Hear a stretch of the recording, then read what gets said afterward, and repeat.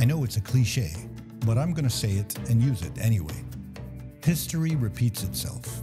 And when we check out the network news or social media or any other source we might be getting our news from, one thing is for sure, the violent events that have overwhelmed our emotions are right there, in front of our face, raw and painful.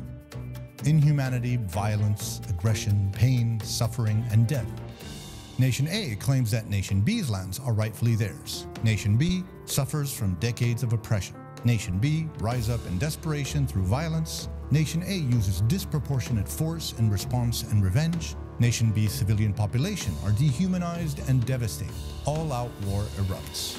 But we seem to forget. Wait, let me correct that.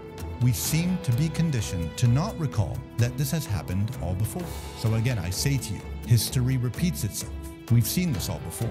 Not with the same participants of this historic conflict I was just referring to, but in another 20th century event featuring different antagonists, one of whom is a leading Western nation that proclaims itself as being a moral authority and defender of civility, freedom, democracy, and humanity, and the other nation, an Arab people of 10 million that had suffered greatly for a century at the hands of its unapologetic colonizer.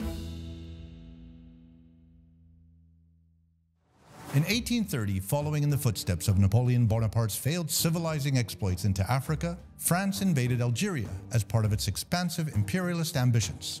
Over the next 3 decades, the French would follow a scorched earth campaign to pacify the Algerian nation and rid it of any resistance. During this 30-year period, Algeria would formally become part of the French Second Republic after the killing of over 1 million Algerians, an entire 1/3 of the population. Thereafter, approximately 100,000 mainly French and other European immigrants would make their way into Algeria, growing exponentially to become the prime political and economic force of the region. By 1870, the French finally achieved settler domination. The Arabs were finally tranquilized. Military and despotic rule was replaced with a French system of civilian and democratic governance.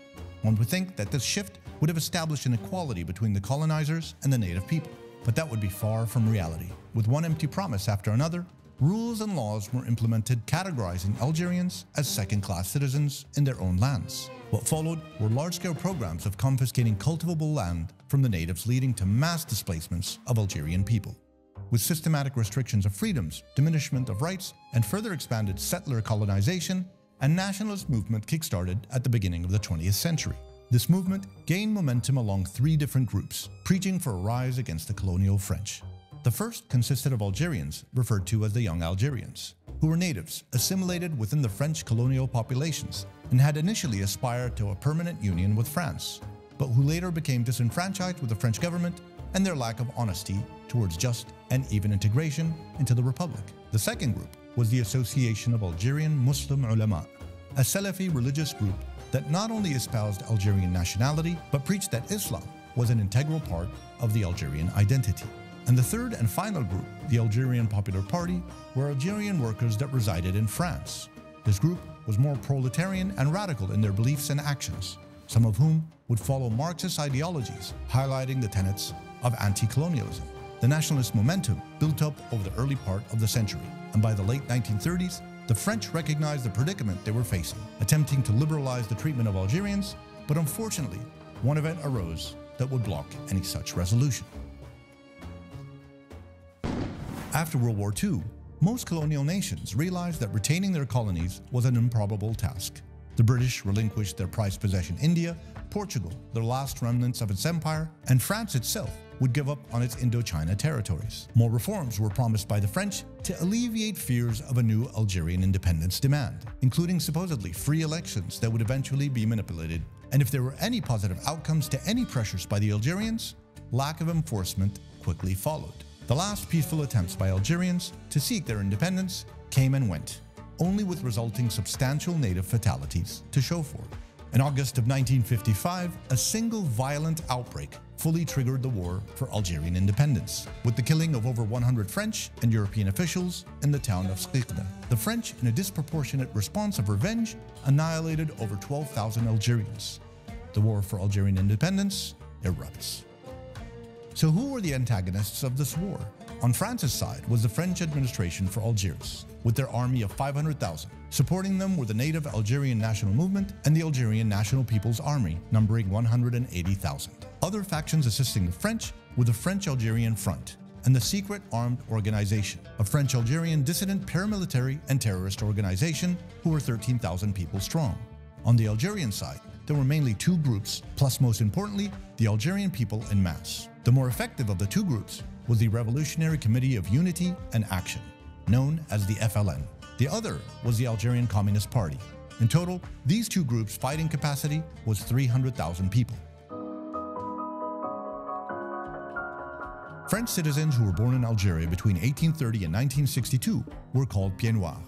This name alludes to the fact that the first French to come to Algeria were the military, who had black boots. This was an allusion to the fact that these so-called natives and their rights came off the back of colonialist military power.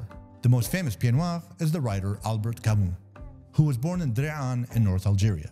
His parents were both Pieds Noirs. Camus would win the Nobel Peace Prize for Literature in 1957, with his most famous works being The Stranger, The Plague, and The Fall. During the war, Camus was confronted with a moral dilemma. His identity was one of a Pieds Noir, but he was also comprehensively opposed to imperialism in all its forms. Camus abandoned his beliefs, and severe criticism of him came from all sides, as he was no longer the self-professed defender of the politically oppressed. In 1960, Camus would die in a car crash at the young age of 46. The cause of the accident has yet to be deciphered.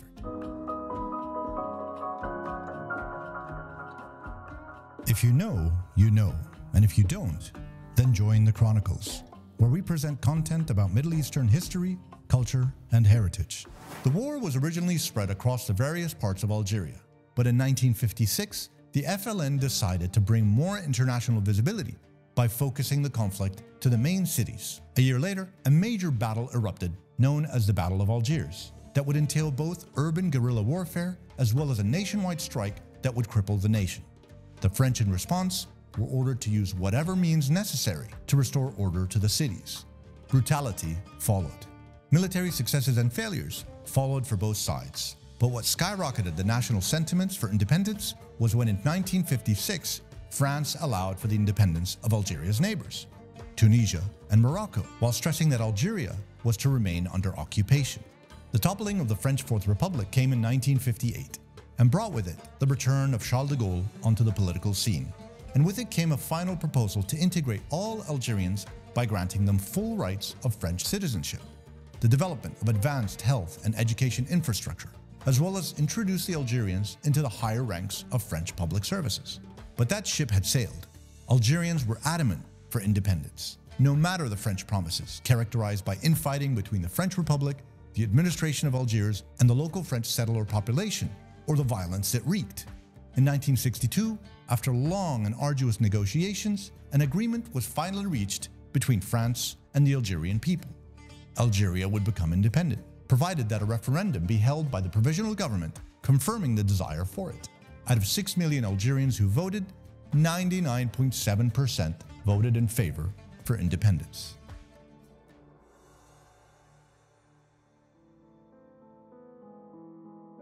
One major takeaway from remembering the independence of Algeria is how it proves that the invasion, colonization, and settlement of one people by another rarely succeeds. The only successful examples of colonization are the United States of America and Australia. But for their outcomes to have been different, two conditions had to be met. Number one, the colonized lands had to be immensely underpopulated. And second, the indigenous people had to be ethnically cleansed. The Algerian War for Independence also reflects a major semblance to what is happening today in Palestine.